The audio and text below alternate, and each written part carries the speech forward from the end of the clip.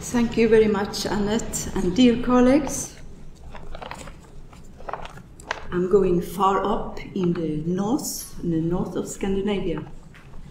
When the Roman vessels moved beyond the Limes and far up north, they often became subject to material mutations, and not least, their functions and contexts of use were essentially altered. A frequent way of using Roman vessels in Scandinavia was as cinerary urns. This paper discusses a few Roman vessels, mainly the so-called Vestland Cauldrons in Scandinavian contexts. My aim is to encourage more research on transformations of Roman vessels during their journeys in time and space, but also on how they tangibly have been active in changing local practices, material objects and burial customs, and hopefully also social relations. We know too little about this.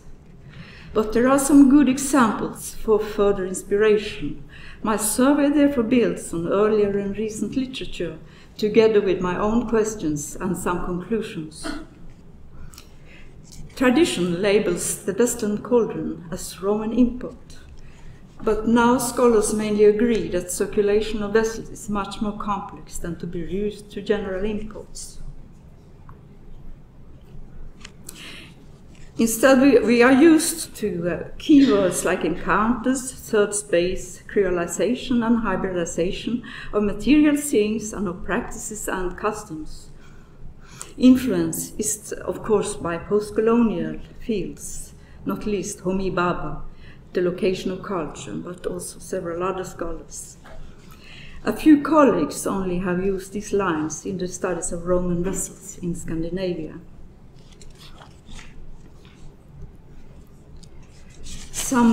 A little more on the vessels. The Vestland Cauldrons were produced in Germania Inferior. Most scholars think in Namur area, mainly during the 3rd century AD. Metallurgical analysis show that some of them are made of copper and others of tin bronze alloy. Originally, the most likely were for military canteens.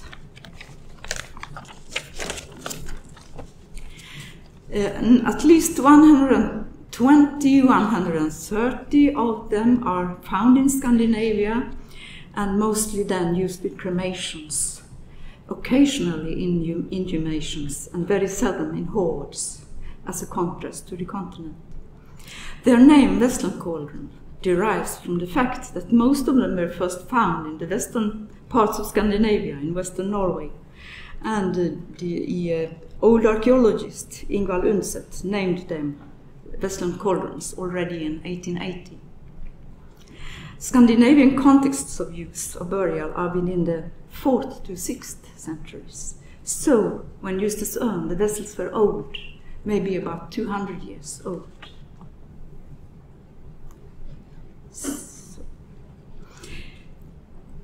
Most find of Vestland Cauldrons were made long ago, and professional documentation in situ is not frequent.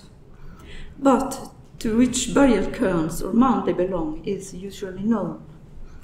Vestland Cauldrons often are deposited in big mounds or cairns, often as secondary burials in old mounds, sometimes in mounds built already in the Bronze Ages. Their contents, this is example of typical equipment, local bone and small metal things, belt fittings and small copies of Roman coins, ceramics, and it varies very much. Bones, it's burnt bones of humans.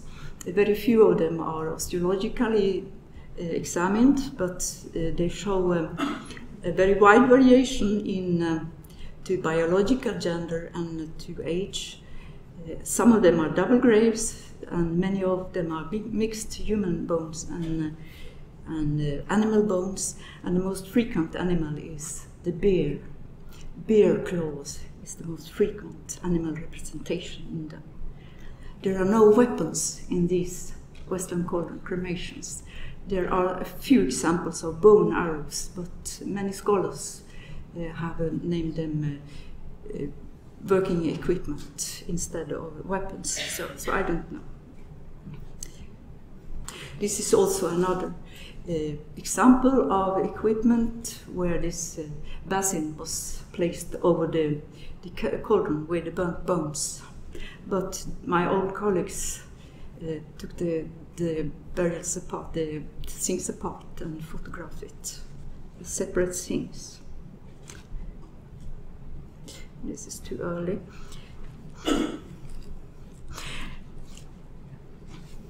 The most extensive work on Vestland Cauldrons as object is by Åsa Dahlin Hauken, who presented an additional, a new typology.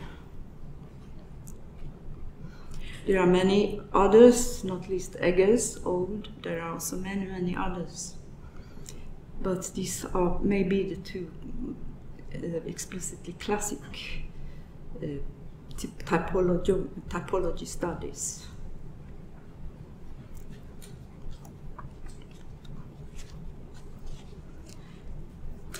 So, as many scholars have studied the typology and cauldron types and forms, I thought I would focus on different aspects, on ways in which cauldron burials were constructed in detail. An important observation I first made in museums and in literature was that all of the Vestland Cauldrons with cremation residues are different to each other in display of materials and bones and in burial construction. This was also how I could relate them to the discussion of encounters between foreign and local, and try to think of them as in a third space, a space where differentiation, where changes and hybridization could have taken place. It is very clear that they changed function and forms in many ways. There are many material changes. Some of the cauldrons got new ears, new handles, and many of them are patched many times, so many as 12 times. Some of the cauldrons got a new bottom. On some of the cauldrons the neck is shortened, and so on. There are many small. I think they are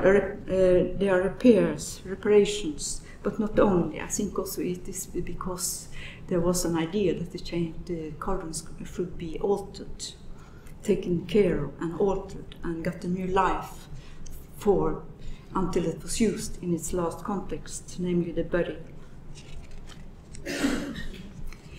The issue of Roman import has traditionally been an emblematic theme in Scandinavian archaeology, but around the change of millennium, a few younger scholars took up this post-colonial inspiration, not least Terje Østigård, Lotta Fernstål, Fredrik Ekengren, to name some of their most important names in Scandinavian context. And I think they also were inspired by Peter van Dommelen and Jane Webster, who were very early on taking up colonization discussions, hybridization and creolization in Roman burial, in a Roman context, just outside the Limes and in the Limes area.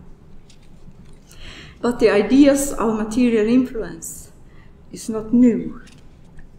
There were some old archaeologists who had the ideas that Western Cauldrons were changed and that they were hybrid in some way. For example, one of the Nestor old archaeologist, Anders Lorang in Norway, thought that the Vestland Cauldron was produced in Norway and by the influence of impulses from the Roman Empire, combined with influences from local handled ceramic pots.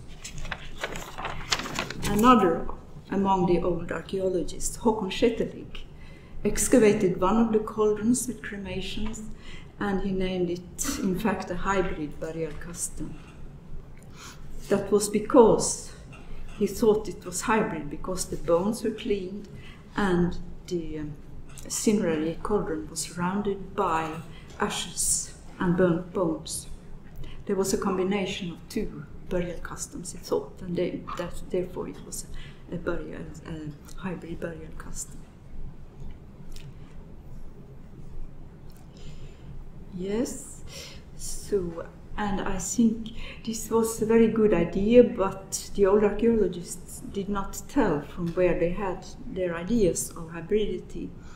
But as you think that Shetlik's work was published in 1912, it must be suspected that he had some influence from general cultural history, thoughts about hybrids and races and such things. Maybe. We do not know, but I think there could have been some influences. So there are many threads to take up and to go on with. I have chosen to look a little more on Lotta Fernstål's good example from Ficklinge in eastern Sweden. She has studied this in detail. It's not the Western Cauldron, it is an Apollogranous vase used as an urn in Scandinavia, and she thought of the whole process of making this into a burial urn as a very long creolization process. She's the very first one in Scandinavia to take this term to this group of imports.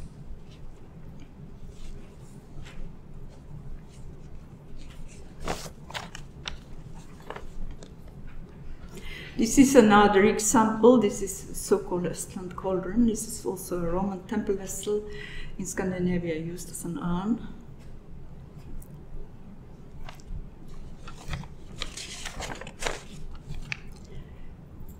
There is also a question of how this cauldron form could have influenced other forms, such as ceramic pots. You could say that some of these ceramic pots have similar profile as Vestland cauldrons, and you could say that this little silver cup also is a small Vestland cauldron. But it might be a fantasy, I don't know. So, to sum up, my summary and prospects are that my aim is to participate in a discussion of Roma influences far north of the Limes.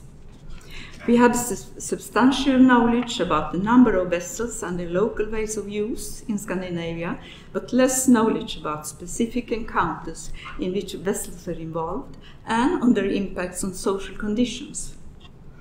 There is therefore a gap in knowledge about how Roman vessels influenced social relations in Scandinavia. This is such as organization of practices in the preparation and cremation of the deceased, and in construction of a grave, and about burial work according to social relations, gender, age, and skills. But it is obvious that such small encounters, their materialities and their negotiations, were important to general changes in social conditions traditionally supposed to have affected Roman Iron Ages in Scandinavia.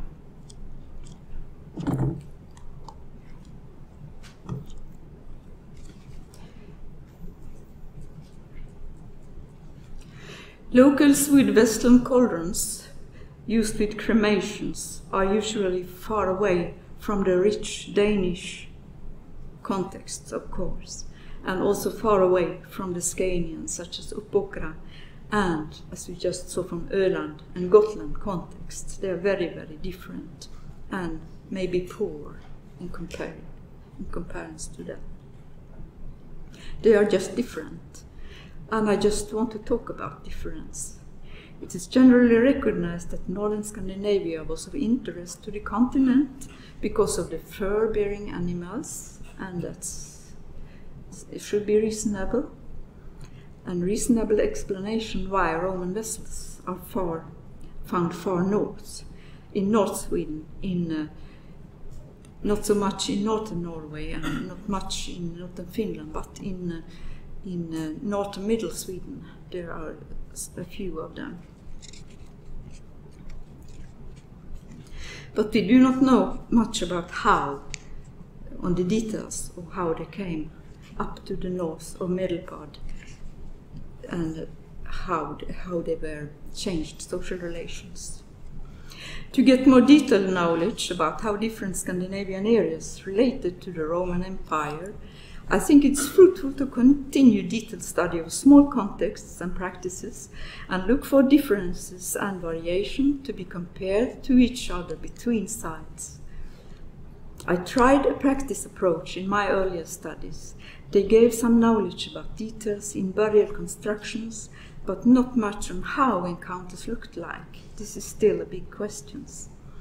My investigation tried a change in approach and in methods by analysis of practices and differences between locales. I think that the better development of relational perspectives on contexts with Roman vessels in Scandinavia is an interesting challenge, combined with approaches already present, like good frameworks like context of action and chaîne opératoire, and such useful good approaches and frameworks already tried in other contexts.